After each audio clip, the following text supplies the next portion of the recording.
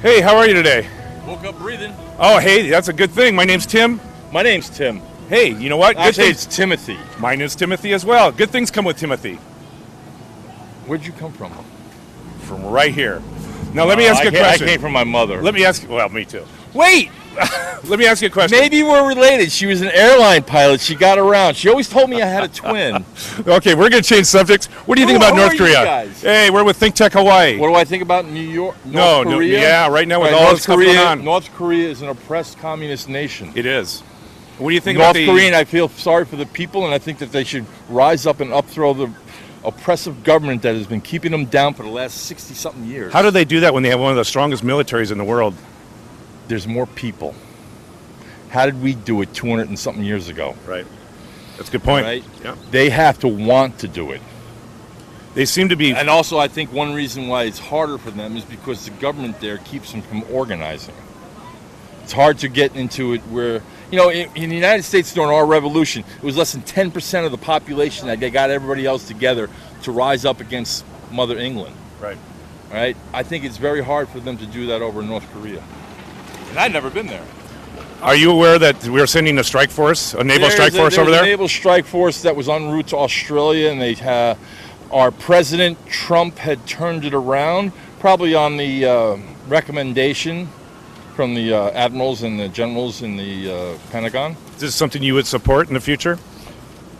It doesn't matter whether I support it in the future or in the past or in the present. I have no say in the matter. Correct. I support the president in what he's doing, though. If you had any advice for the president or anyone in between, Congress, what would you recommend? What would you say to them? I recommend to Congress, cut down our national debt. That makes us insecure. I don't know if it makes us insecure, but we're $20 trillion in debt. I mean, by the fact that we have a big deficit makes us insecure. If I spending $1 million a day from the day I was born till the day I die, I still wouldn't be able to spend the money that is our national debt. All right, that's what I'm more concerned about. We still got the greatest military in the world. We got the highest tech military in the world. We got the best fighting force with the best morale. That doesn't bother me. What bothers me is the collapse of our society because of our debt. What happened over in Greece, what's happening in Spain, what's happened in Italy. I don't want that happening in my country. And in the last 8 years with the previous administration, he's the one that almost doubled our debt. Now, you go talk to the average person on the street here, they might not be aware of what's been going on. Most people today, they get their news from a soundbite from a half-an-hour TV show. I don't have TV. Yeah. I don't watch TV. TV screws up the brain matter up here. Now, I don't know if this is going to be aired on TV. I could care less. Live. Okay, perfect. Live internet, though. Perfect. Okay, I do a lot on the internet. I do a lot of reading. But I don't believe everything that's on the internet either. Let me ask you this question. If you're concerned about, I'm going to ask you a lot more. Okay. If we have a deficit, why are you going to ask me? Because you got a lot of opinions, and I want to get at them. If you think you're concerned about a deficit, not yet. This is America. Not yet. It costs hang on. Let me get this one out. Pay off this debt. Let me get this one out. If you're concerned about the deficit, how do you feel about the proposal to increase the military budget? Okay. The military is one thing that I've always felt strongly about. I was in the Marine Corps. I believe in a strong military. One thing I believe is the military boys, men and women that are in the military now are getting paid way too much, because when I was in, I was not getting what they're getting paid. All right. So I do.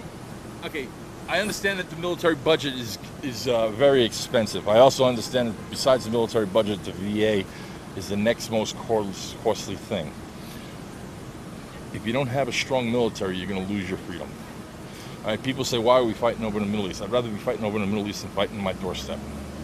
A lot of people don't realize that, don't understand that. A lot of people have not ever been out of this country and have seen how oppressed and poor other places are and don't know how well off they are here. I've talked to people that were from Russia, all right, military guys. They said they walked into and this is years and years ago when Russia was still, communist, USSR. They said they walked into a grocery store here and they were amazed. This is back when, I think it was the first Russian warship came into Pearl Harbor back in the early 90s. I remember I gave them a ride back to the ship in my truck. They said that we sat in a bar and drank whiskey. They loved American whiskey. They said that they were amazed. Why would they not? Well, because they weren't drinking vodka. I was like, I'd probably love your Russian vodka too, but They said they were amazed. You walk in the store and it's just packed with food, and you don't have to wait in line. You can go up and just buy it. They were just amazed with that. Yeah. People here don't realize how good we have it. Look at this. You walk up. That wasn't sold today. Bread. Over in Russia, people would be waiting in line.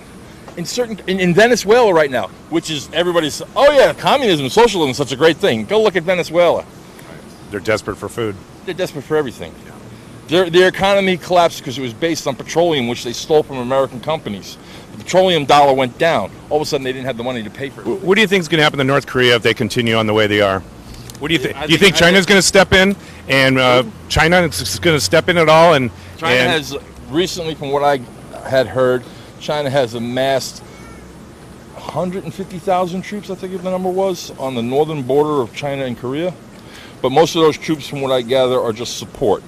They're not infantry, they're not combat troops. From what I was told, what I heard, and I haven't been able to investigate it yet, what I heard was that they were more like truck drivers, ambulance drivers. They did agree to increasing sanctions against North Korea. They came up with that agreement just recently. I believe it was on Monday. So I don't know to what extent. Sanctions hurt in Korea. As far as I know, that Korean president there, every picture I see of him seems like he's gaining a couple more pounds. It doesn't bother him in the least. And they don't allow pictures of the peasants that are out in the fields that are probably dying to have something to eat. I think you make some very good points. And Timothy, there's a reason why I approached you, because I knew in my heart you would have a good opinion, and I appreciate your time telling about it. You have an informed opinion, so I appreciate that. All right. No, it's just that some people would rather just listen to what's on the news for 30 minutes and believe it is truth than to go and seek the truth themselves. Good point. This is the two Timothys from ThinkTech Hawaii. Thank you.